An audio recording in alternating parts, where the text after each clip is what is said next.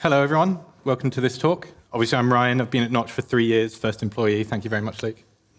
So I guess introductions are done, so I'll get right onto it. You're probably wondering what this talk is, because the title was a bit vague. Well, for the next 30 to 40 minutes, or hopefully sooner, I'm going to be talking you through how to take stuff in and out of Notch. I've split it up into 3 sections, video, geometry and particles, and then we're going to go to a quick Q&A before we can go and get hammered. Before I start, I'm expecting the answer to be everyone, but how many of you have actually used Notch before? That is absolutely everyone, aside from the one who's looking at his phone. OK, and how many of you would call yourselves advanced users? Nobody, aside from Will, hesitantly. OK. Well, for the none of you who are advanced users, we'll probably find something that surprises you anyway. So let's start simply. We'll start with video. I'm going to talk about the codecs we support, the alpha issues you've probably had when exporting to alpha, and multipass support, which is new to 9.22. So here's a boring list of all the video and image codecs we support. Don't worry about writing all of this down, because it all exists online anyway. There's one thing I'm just going to quickly note, which is QuickTime. Because QuickTime is a 32-bit codec container, a lot of the codecs that work within it won't work in 64-bit. So you need to download QuickTime for Windows to get any QuickTime anyway. But just bear in mind that you're not always going to get support for 32-bit and 64-bit. You can also, and for anything that we don't support, you can now auto-transcode to Notch LC, as you may remember from the keynote. So unless your video is already broken or you don't have the video codec for that video, you should be able to get video into Notch now without any issues. But that's importing video. Let's move on to exporting video. Now again, there's way too much in that list to actually write down here, but the only thing I'm really going to mention in this is EXR support. That's new. And while we don't support multi-layered EXRs, we do support 16-bit and 32-bit exporting, which I'll be touching on a little later. But now we come into the issues, and they're almost always to do with alpha.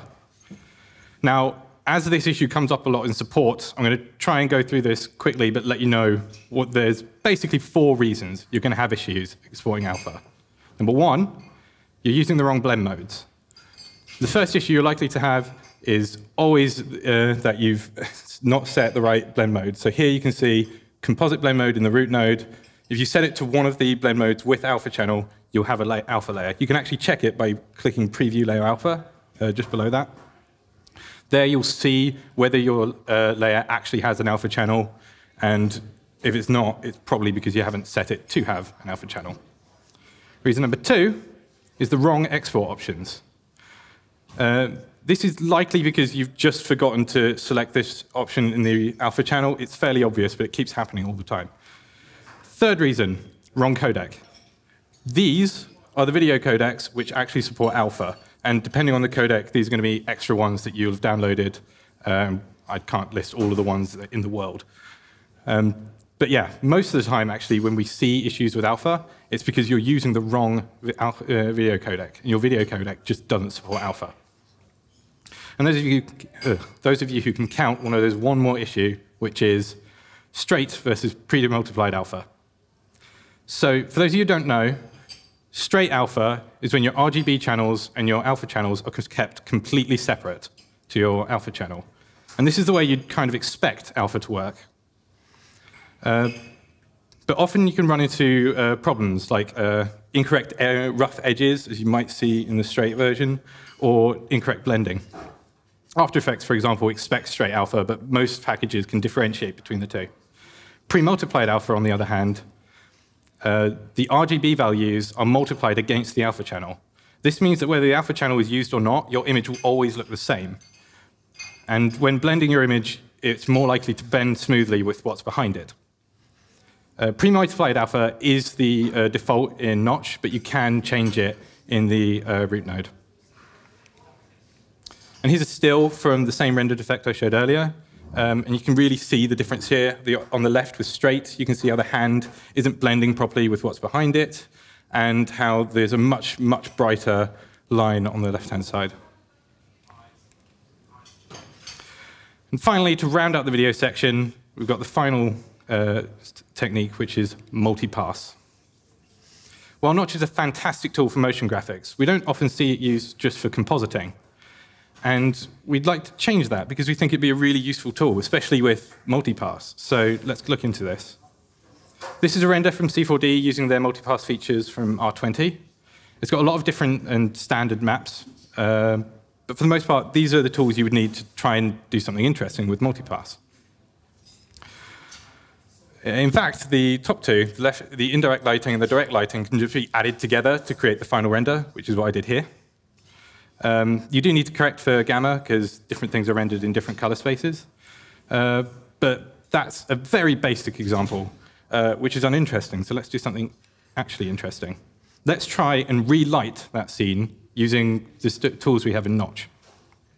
Now, I'm not going to go through this node by node and property by property, because that would be very boring and tedious, and nobody cares about what every attribute is. So let's take general steps for this. First, we're going to use the depth map. This is going to be where we're going to build our effect from. Using this, we can displace a plane in 3D. Now, clearly, there's a really warped curve on that displacement. And that's because in a depth map, it's done in world space, whereas based on the camera, there's going to be large gaps between where it's closer to the camera and really small gaps when it's further away. So you get this really annoying warp. But fortunately, we can fix this by changing the angle at which that, changing the gradient of that depth map. And the next issue, which you might be able to notice, is that, because I can't quite tell how bright it is on the screen, is that the depth map is now really noisy. We can fix this by using the normal map.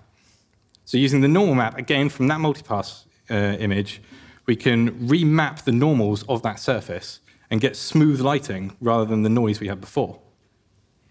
Not changed the geometry at all, just changed how the light affects the surface. Now when we add a light, we can see what kind of lighting we're going to get, align the camera to it, and now we've got a pretty good idea of what lighting we're going to apply onto that 3D scene we had before. Again, this is just images displacing a mesh. But we've also seen that the backplane has now been lit, which we don't really want.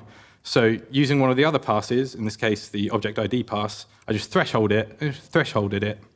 That's a weird thing to say. Threshold it, I guess, and used it as an alpha pass to limit the area in which, oh, somebody used the coffee maker. We told people not to use the coffee maker, and now we're angry. Yeah, so we can limit the area in which the lighting is actually applied. And then we can just add that to the previous scene we had before, and we have our full relit image. And here's the before and after. You can see somebody who has a much better skill in making things look nice could make this look a lot nicer. But the key thing is, this is an extremely useful tool for people who can use this workflow. And here's that node graph again. Apologies for the resolution. I couldn't make it any bigger. And while the scene looks a little complex now, it really is just that scene pass we did before, re-put together and built up again. So now we've got multipass into Notch. What about the opposite, getting multipass out of Notch? Well, new to 9.22 is multipass exporting. With the new release of Notch, we have access to the gbuffer as source node, which when combined with the video export node and render queues, will allow you to render multiple buffer passes straight from the Notch node graph. So here are the available buffers you can export. Don't worry about copying all these down. Again, everything's going to be available after this talk.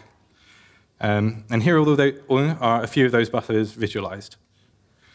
On the left, we have the final render, and you can see all the different passes which go together to make that final render on the right. And here's that scene inside of Notch. So how did we get the multipass out of it? And it's that group of nodes on the left, these ones. So what we're doing is we're taking the gbuffer as source. Each one of the gbuffer sources is set to a different pass, and they're all set to have a video export node out of them. And each one of those video export nodes is set to export a file, and each of those export nodes has been added to the render queue on the left. So when we hit export a video, all of those videos will also be included on that export video, and you'll get about 9 or so videos exported.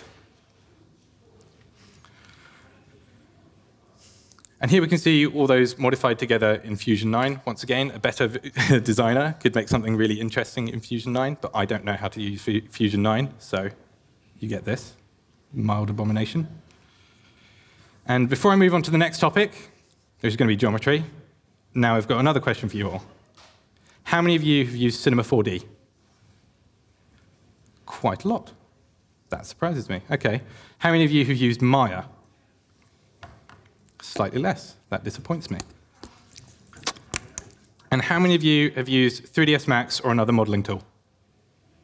OK. How many of you have used Lightwave, by the way? That's too many.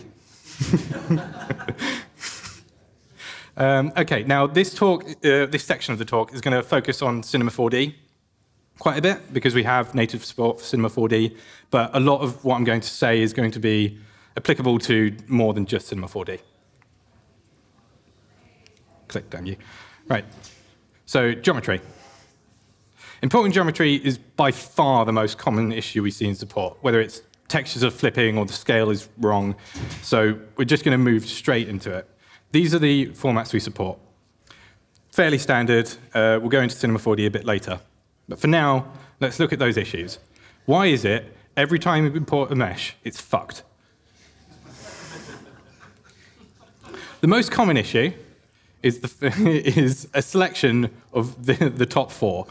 Flip Z-axis, flip UVs, materials get lost, and massive scene scale. I'll come back to them. For now, I'm just going to mention the slow import issue. If you're having a mesh import extremely slowly, it's likely because you've left FBX triangulation on or enabled on import. And this is because this uses the FBX's internal triangulation algorithm, which can fix broken polys, but it's also really slow, especially with large meshes.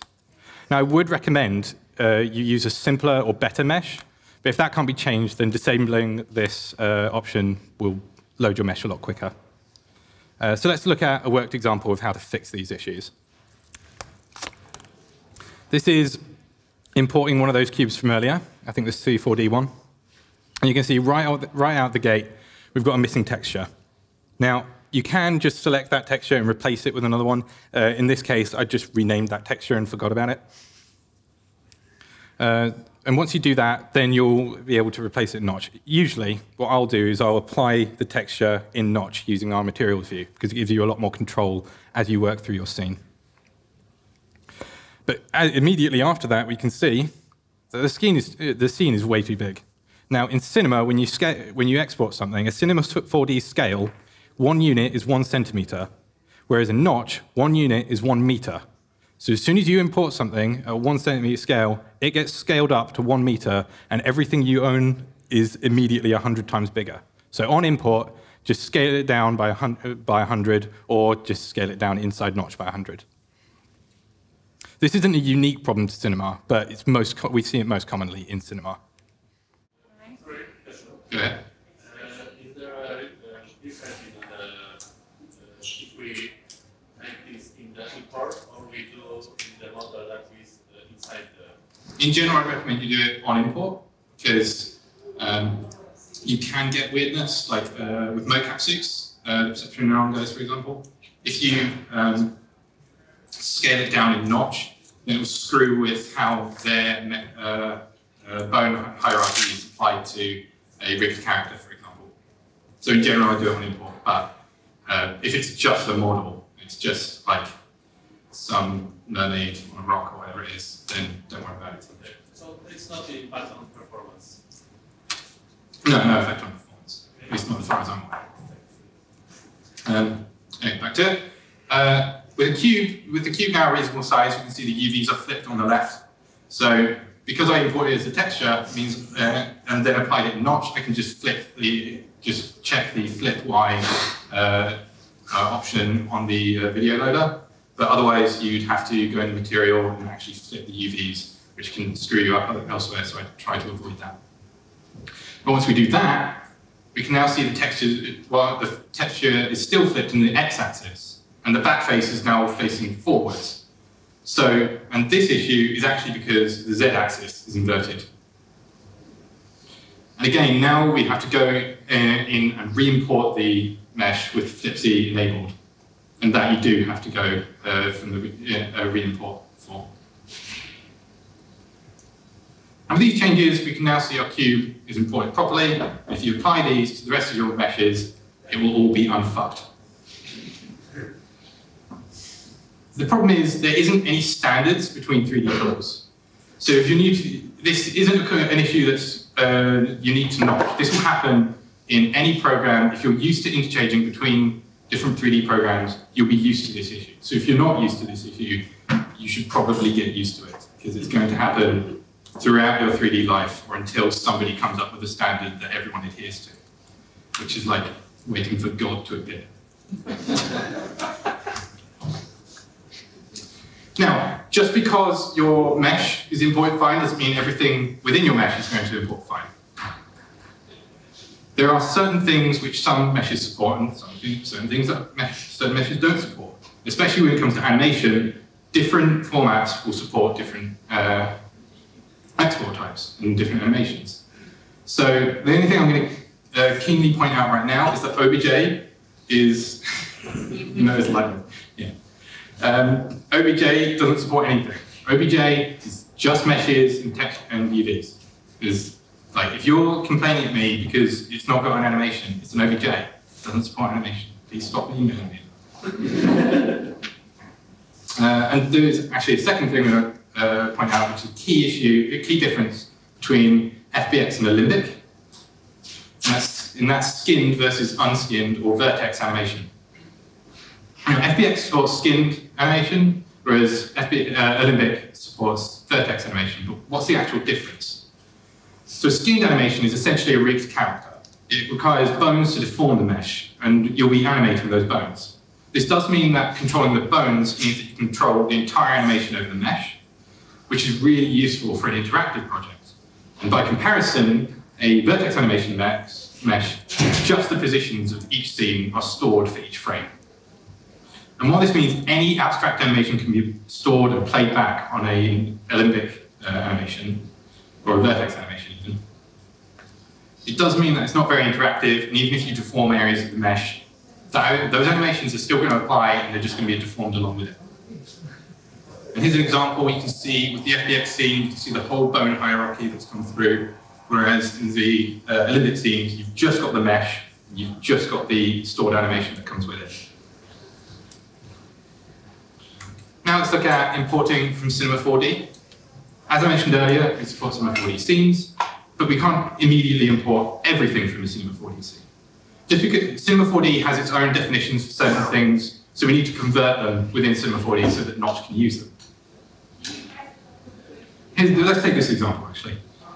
Here's an example scene. It's fairly simple, just 2 lights, a camera, and displays MoGraph. So let's see, without changing anything, how this imports into Notch. It doesn't. We can see that the lights are coming through and the camera is imported correctly, but the geometry hasn't come through at all. It also helps to note that if a node is grayed out, that means it's just coming through as like a null or position values. We're not getting any data from it, or any useful data, that is. So to import geometry from Cinema, we're going to need to convert it from cinema geometry like MoGraph or 3D primitives to editable meshes, which Notch can understand. In Cinema, you can do this by selecting your geometry and pressing the C key. But with MoGraph, you're going to select all the cylinder objects and need to convert them as well. In my scene, I combined them all together into one object. And while this isn't absolutely necessary, it will improve performance a lot. If you have multiple objects with all with different meshes, it can be a real tax on the GPU, or VRAM, I can't remember exactly. So it's usually best to import all your meshes as one single mesh. In this case, that's what I did. And here we can see it imports perfectly fine into Notch without any buggery. Now let's look into the final section of geometry, which is exporting geometry. This is something we get asked a little bit about, this is something we get asked quite a lot about, really. And it's a fairly simple process, which isn't very well known. So I'm going to go through it here and now, and hopefully you can tell others for me.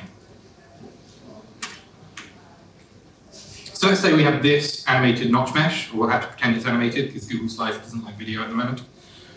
Exporting the mesh is very similar to exporting videos through our multipass. All we need to do is add the geometry export node. Here we can see the setup. It's just connecting the mesh for export.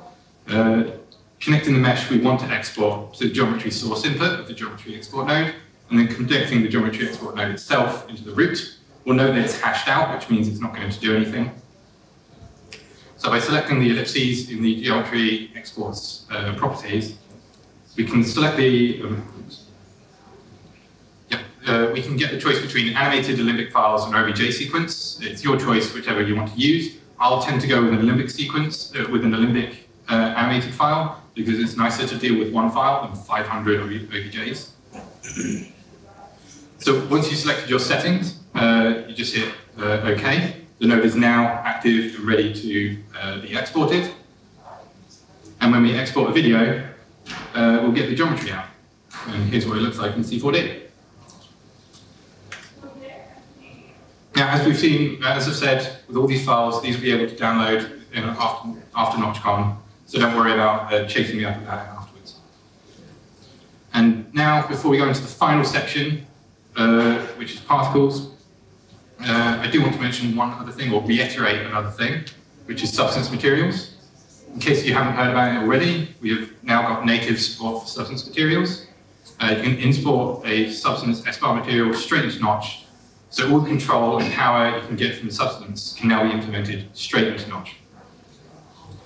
I'm not going to go into further detail with this now. I simply have too much to talk about already. But Will Smith, is in the room? Oh, he ran away. He came in earlier. Here he is. He's going to be talking about it tomorrow at 10 AM. So if you're not hungover, do go and say hi. Or at least wait for him to finish before you sit down. Otherwise, last section, particles. Now, I've only got two main sections here because people don't usually use this. So let's go straight into them. Why would we import and export particles? Notch has already got a really incredible and fast particle system, so why would we even want to import and export particle systems anyway? Well, first of all, it's good for determinism. By using a pre-cached or imported animation, we can predictably animate against that particle system.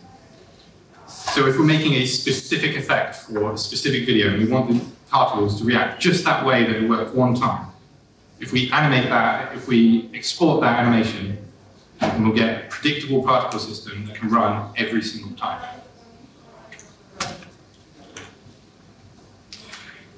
Unfortunately, this makes it bad for interactivity, because as soon as you start moving around those particles, they'll still want to carry on their current path. So while it might work for some very minorly animations, sure that makes sense, pre-cached animations, it's not very good if you have any large animation movement, animated particle sequences.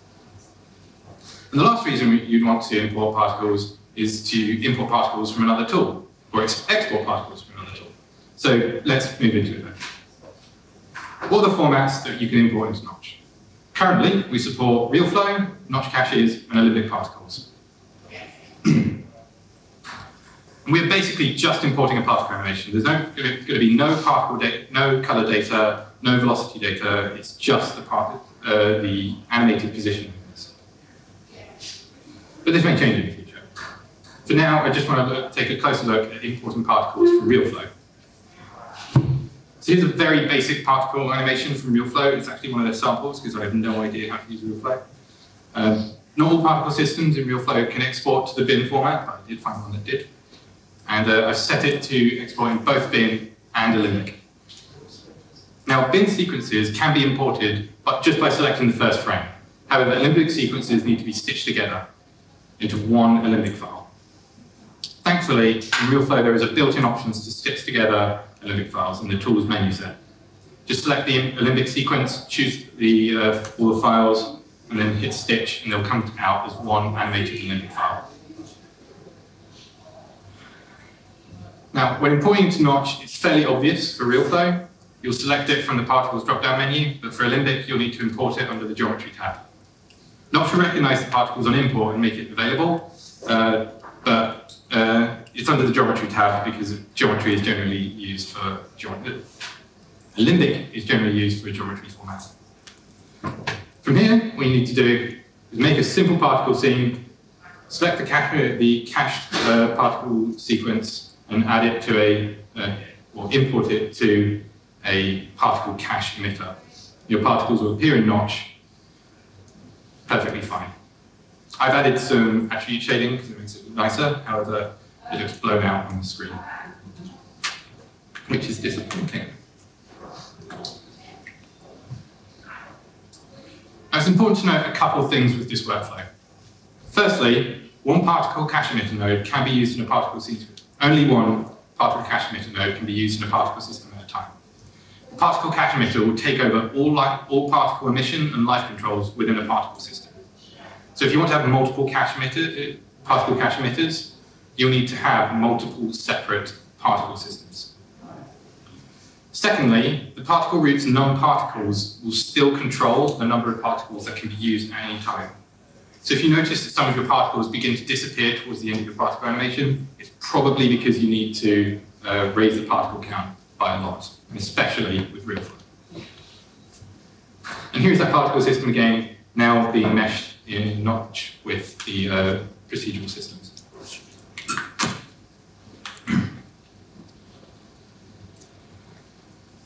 Now for the final section I have for you today, which I'm sure you've been waiting for, exporting particles.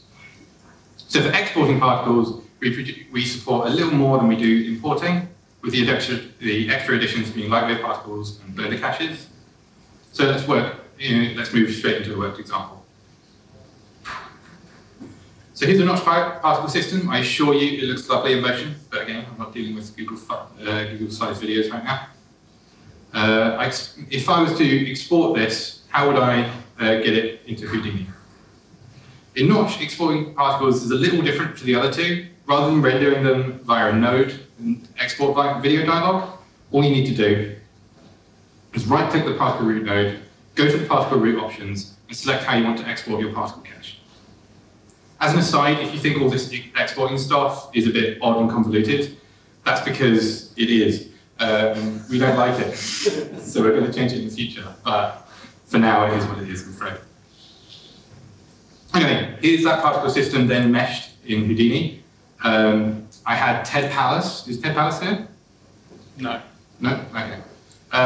Well, this guy, Ted Palace, he helped me do this. So if you have any idea, if you want to know how to do this, you'll have to ask Ted.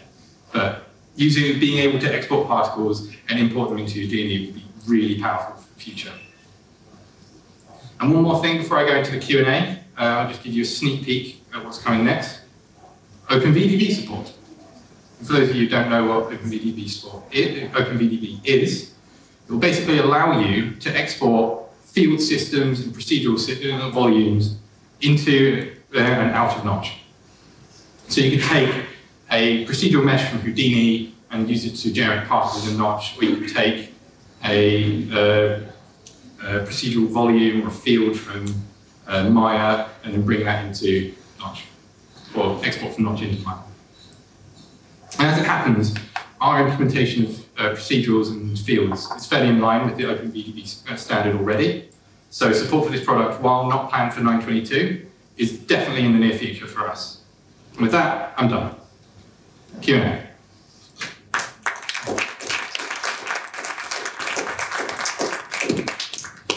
So what have I missed? Go on. trending way to import camera modifiers. I'm doing 3D mapping projects, and it will be very important to import, be able to import the camera offset or image plane shifting or 3ds Max is called camera correction modifier, which makes this parallel point perspective corrections. Okay. Well, I'm trying to think. It'll depend on the system. If you're using... It's when you have a building and you have a camera which is lower, and then you look and you have the images trapezoided. Right. Oh, you want to just warp it back, right? Yeah. In that case, we'd probably recommend you just use one of the post effects nodes. In post effects, you can, there's a 4-point warp, for example, you can just drag that back out again, for example. In terms of that kind of mapping, we'd probably recommend you start looking into UVs and how you remap it using the UV mapping tools.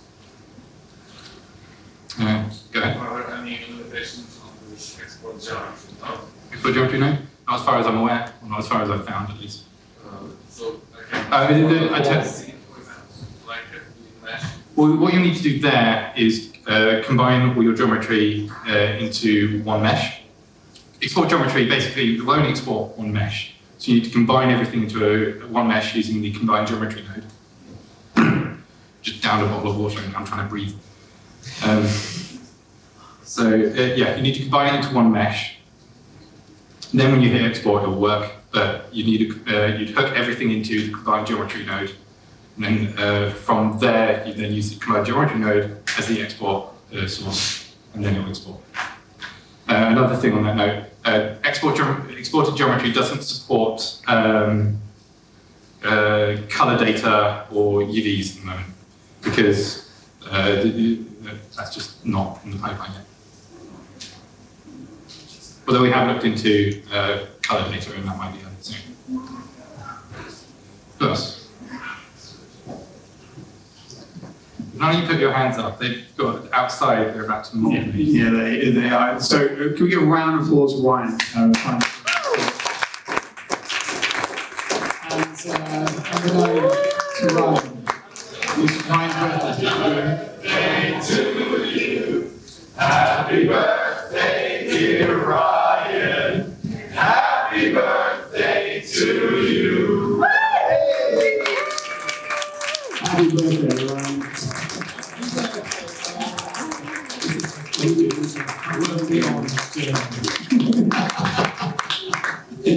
Very good. Every day is Ryan's birthday. Very good. Thank you very much. So the some drinks are going to be happening up at the lawn. They will start in about 10 minutes. So please feel free to go and enjoy the food and drink. The food will be starting at 7 o'clock. And in the meantime, we can just watch Ryan eat his cake.